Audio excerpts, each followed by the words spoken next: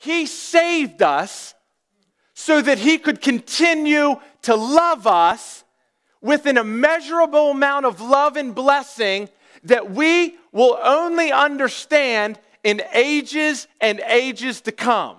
Like, it only gets better. Like, this isn't even the best part. The best part is forthcoming.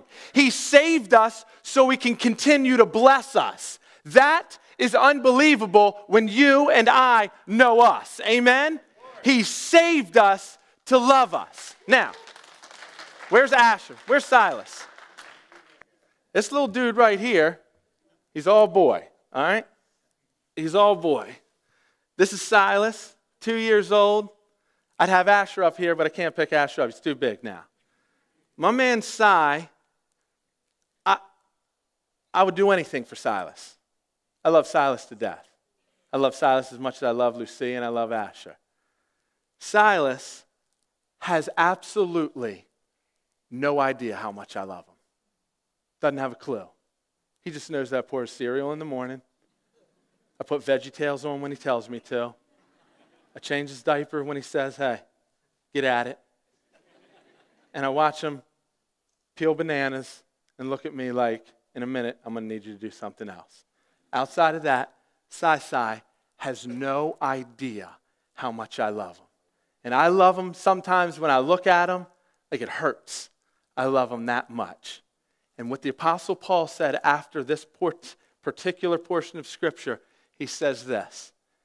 And he says, and may you, this is us, have the power to understand, as all God's people should, how wide and how long and how high and how deep his love is.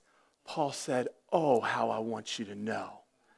In the same way, I want Silas to know, but he can only comprehend bits of it.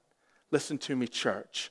We only see a part of how much Jesus loves us. We can't even fathom how much Jesus loves us. It would be like Silas understanding how much I love him.